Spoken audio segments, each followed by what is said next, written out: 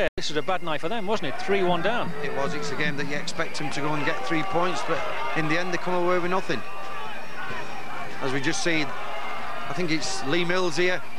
He's been doing it again at league level, just a simple tap, right foot shot into the bottom corner to give him the lead. And then it all went wrong, didn't it? Craig Mackail-Smith got a couple of goals, this one and the 3-1, and Chris Moore in between them as Dagenham hit them for 3. Yeah, that's right. They were very good last season, not conceding goals, and we know that they used to score for fun, but I'm sure Graham will be disappointed the way that they are conceding goals, just like Accrington, really.